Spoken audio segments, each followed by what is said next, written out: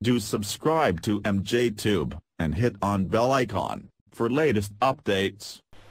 Hey guys, hope you are fine there. I'm MJ. This is a basic tutorial about Windows 10. In this video, I will show you how to add and show Cortana search box in your Windows 10 PC. It's a very basic and very easy. Just right click on your taskbar and then click on Cortana, and here you will get option hidden icon and search box.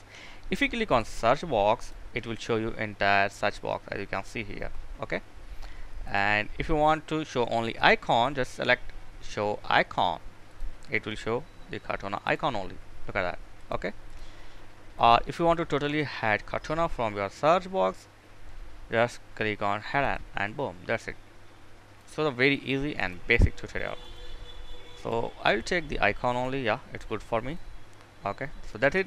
You can set as your requirement, as per your requirement and as per your need. This is very easy. Thanks for watching. Catch you next video. Please like, share and subscribe. Thank you guys.